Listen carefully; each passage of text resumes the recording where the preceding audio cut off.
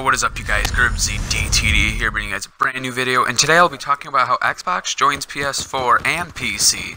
Now, I couldn't fit it in the title because it's Xbox and it's just a program that I use called Upload Studio. But to get further into the point, Xbox gamers are now going to be able to hang out with PS4 people and PC players.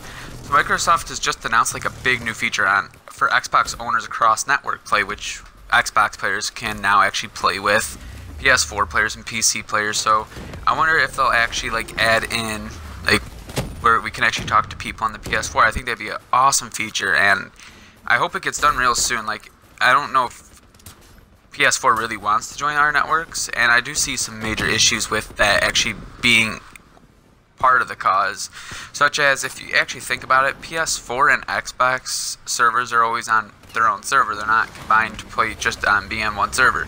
So coming with that, if one server goes down, then all of them go down. If you think about it, then what do we do from there?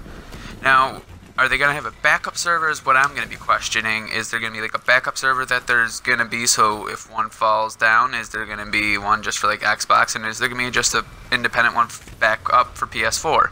Or are they going to just have another one and they're going to pay for another server but play on the main one unless that one gets taken down by, I don't know, let's say Lizard Squad?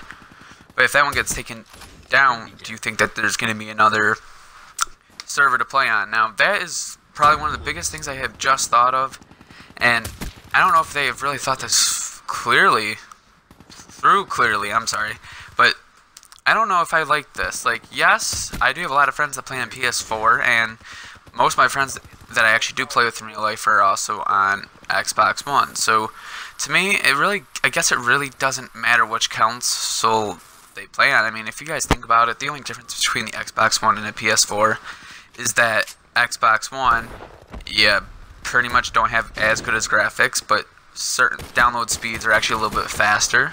And the only thing with the PS4 is, like I said, just better graphics, and that's basically the only difference between them.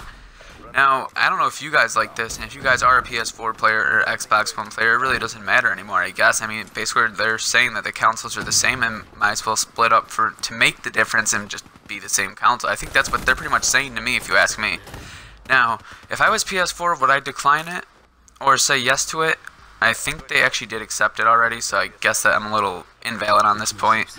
It doesn't really matter. Leave what you guys think in the comment below. I would like to see what you guys think about PS4 and Xbox and PC all being able to play on one network. So if so, please leave a like, comment, and subscribe if you already haven't. DTD. Peace.